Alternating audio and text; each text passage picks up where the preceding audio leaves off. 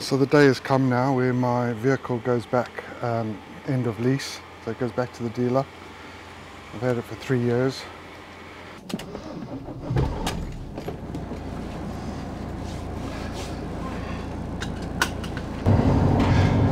Good morning, guys. So yesterday I went and purchased some wood from Wicks. That's the one I want, I think. So that's 12 mil.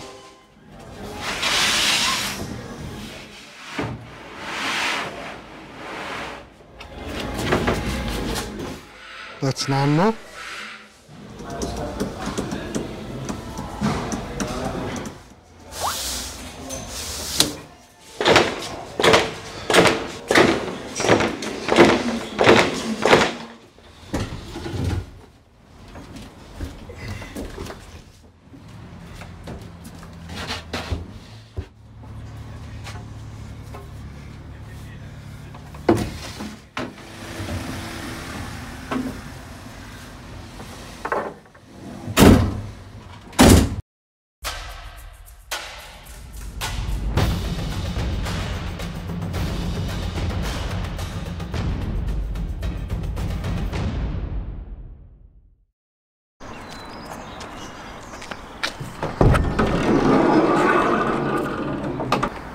So what I'm going to do now is measure the beams, the width of the beams, and I'm going to put 9mm ply along the beams, and I'm going to put kerf lines in to bend the ply around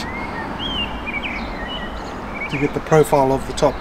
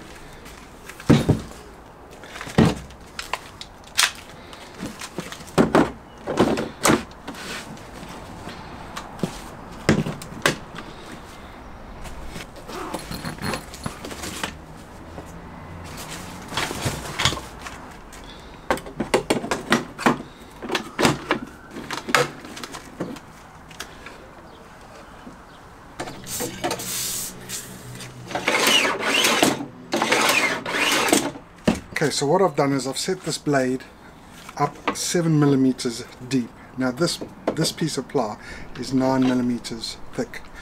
I'm going to cut at about 7.5mm deep. I've measured 320 mils from there, and that's where I'm going to make my first cut. I'm then going to move the blade along by the thickness of the blade between each cut. So there'll be a cut, then a space, then a cut, and then a space 10 times.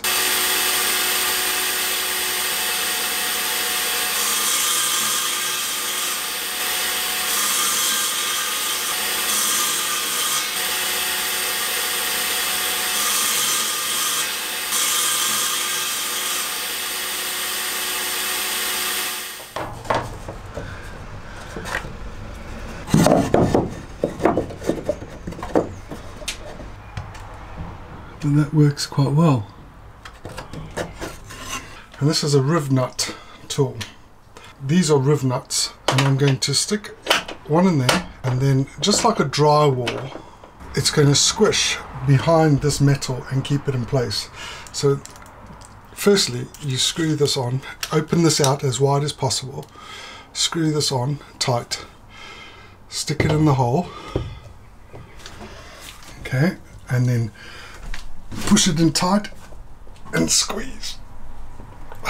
Open it slightly, give it a few more turns, and one last squeeze just to make sure it's tight. Unscrew it, and you've got a nut that's pretty firm in there. And squeeze. Give it a few more turns. really tight squeeze.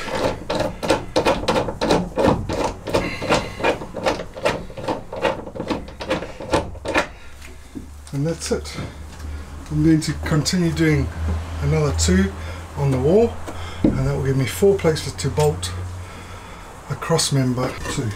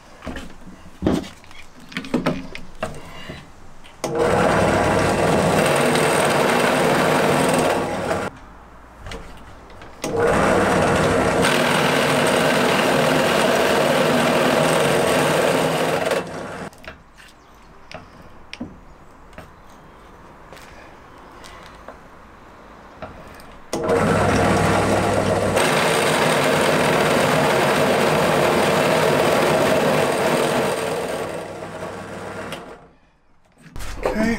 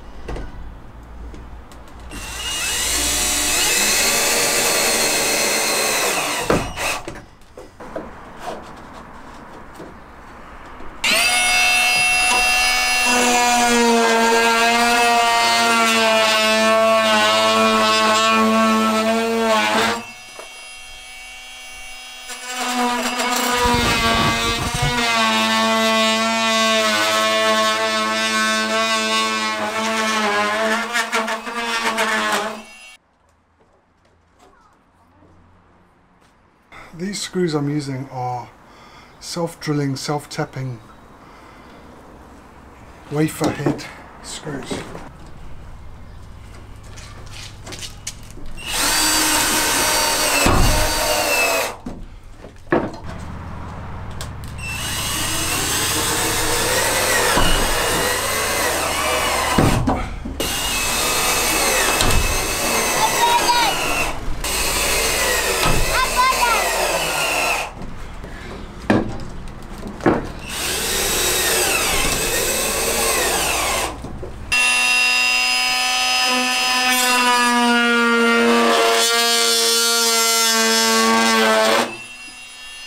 I've actually decided to take that off because it's taking up too much space. I think I'll be able to get more.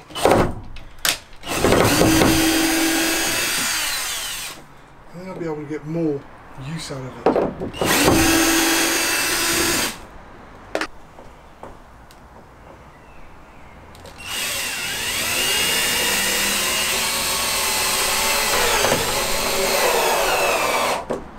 Just strengthen this up.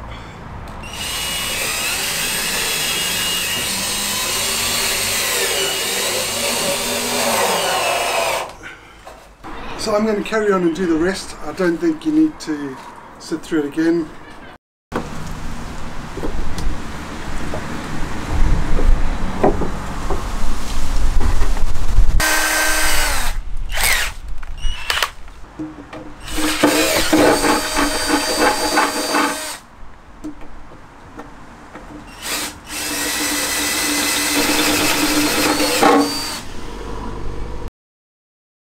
So yesterday, when I was drilling in this corner post here, I was drilling through to put a brace across. I drilled through and I hit the fuel pipe, the filler pipe. So it's gone through, drilled a hole through the filler pipe, and I knew that because I could smell fuel. Now I don't know how bad the leak is, but I do need to now get underneath and check it out.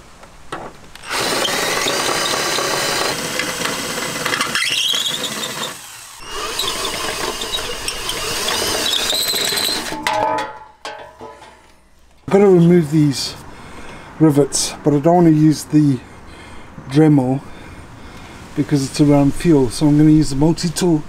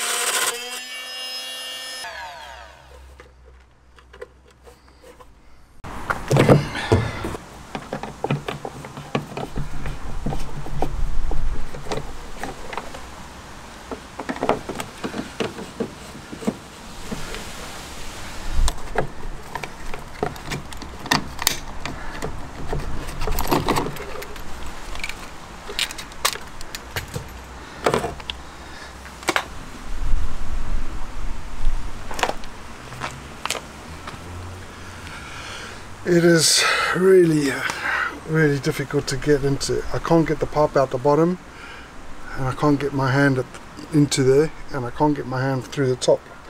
It's right in an awkward position. So I got some of the acetone again.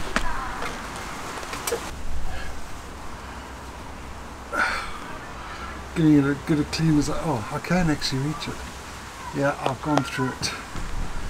Definitely. Shit. Okay, so I'm giving it a good clean with the acetone. Just by feel, can't see a thing. So because I can get my hand in there, I'm going to put a glove on, and I'm just going to mix the epoxy onto the glove and just onto my finger and just smear it all around. So I got this stuff. It's epoxy weld, plastic weld from Europart. I'm going to mix a fair amount.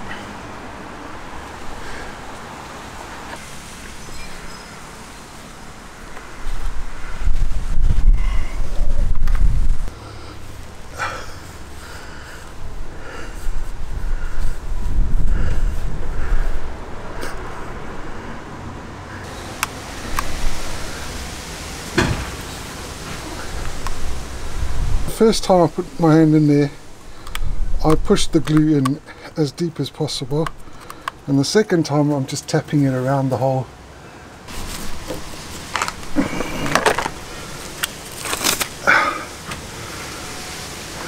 Okay guys, so this is day number 2 now. I'm going to put this in this section here, but I had to go buy another bit because I couldn't get my drill in there. So now I've got this right angle which I can get a screw in nicely there. Bit awkward.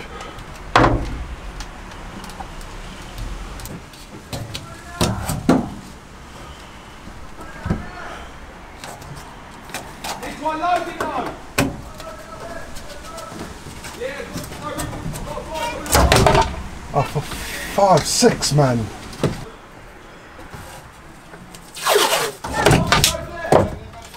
Four, 5, 6.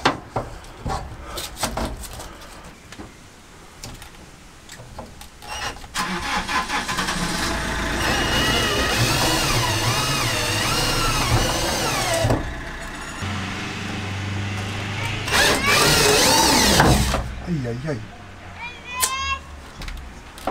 So you've got to hold it under there apparently, because it otherwise burns.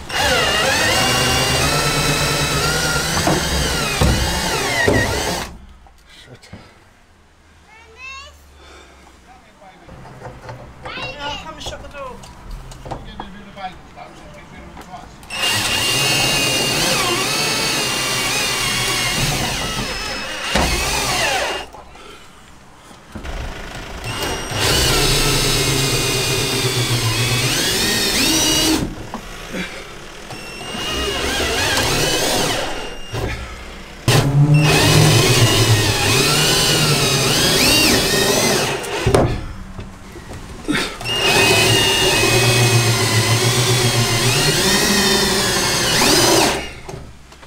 So that there is a holding place for a max fan in the future, and this is in the front the same thing. It's just a 40 by 40 frame, so the cavity, the hole from the inside to the inside is 400 mils. It's now glued to the roof with some sticks like shit glue. If you can't afford a max fan immediately, you can put a holding spot, cover it, do the insulation, but when you are ready to put the max fan in, you come along, drill in the corners through the roof, which will give you the 4 holes from the top. The wood on the inside here will also guide the jigsaw and will cut a great hole for you. And this is something that Mel from Mel's Van World explained in one of his videos, and I'll link it above. So a big shout out to Mel, and thanks very much, mate. So we've come to a stage now where I've got to do this filling, and it's not something that I've been looking forward to because it's so messy. So this is now the slats on. And what I need to do now is inside here I need to put some insulation. Now as you can see from this side, I cannot put anything in there. On this one there is less than a finger to get anything, so to stuff wool in there or anything in there is going to be near impossible. I heard that if you put expanding foam in here, sometimes because this is flat, it's weaker, and this will eventually, I mean, like if you overfill it, this can bulge out on the outside. So people don't like this or are scared of expanding foam. We've got this corrugated effect which strengthens the roof, and because of that strengthening we can put expanding foam in there, and because we've got the wood on already, it's not going to get too drippy and messy and drip on the floor. I've given some ventilation because I don't have a mask. This screws on, it's all tight. Shake it and you put it in as upside down as possible.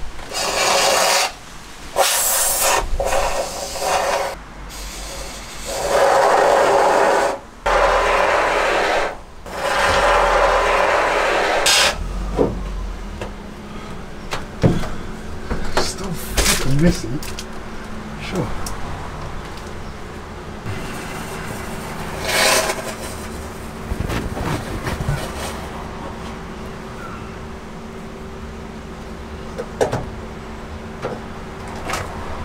Oh my god, this stuff is ridiculous.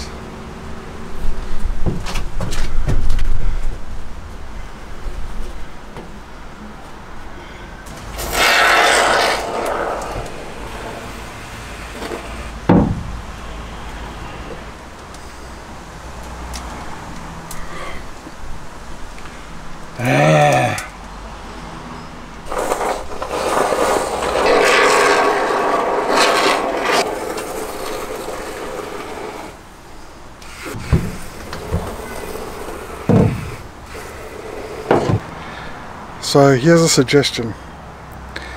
Go in the comments, especially my mum, and just say you should have worn gloves. I should wear gloves. Perhaps I'll learn before the end of this conversion. So good morning guys, today is now Monday morning and I'm going to close this video off here. I've come through this morning and just had a look at how the expanding foam has settled in. So this morning I do want to go out and get some protective equipment like a mask, some gloves. My hands are a mess from that expanding foam. My clothes are destroyed, so I need to just get some sort of stuff to protect me. It was well ventilated yesterday, and yes, you're welcome to put in the comments how I need to use protective equipment. And I think editing the video I can see how much I'm not using protective equipment, and I should. So putting the safety police aside and all those people that love to comment about safety first, joke's over. I'm seriously going to start using some protective equipment. So I hope you enjoy the video. It's slightly longer than last week's or the previous week's, and that was because of the interlude in the middle with the petrol filling pipe that I needed to repair. That's also something I need to consider before drilling into any panels, is what is behind it. I know that you do that in a house, but you just don't think to do it in a van. And live and learn. Before I go, I just want to introduce a new section I want to put at the end of the videos now, called this week's shout out. And I want to start this week's shout out by mentioning and shouting out Danny and Talou. They're on YouTube. They have been stationary in a forest, so although there are worse places to be locked down, they were in one place in a forest, and they made the best of their time during lockdown, and their videos are just so fun to watch. So much positivity. They always look for happiness in life, and it seems that they're finding it. Last week they decided to venture out of the UK and into Europe following the easing of the lockdown, and I think their adventure is now about to start, so it's going to be very, very exciting times for them, and for you if you consider subscribing. So go have a look at their channel. I'll put a link in the description below, and enjoy. If you enjoy what you saw this week and are looking forward to the exciting part of the van build now, which is going to go slightly faster than it has been, please consider subscribing, sharing the video with your friends and family, and anyone that you know who is building a van who may find it useful. Until next week, remember, like, share and subscribe, and stay safe. Thank you.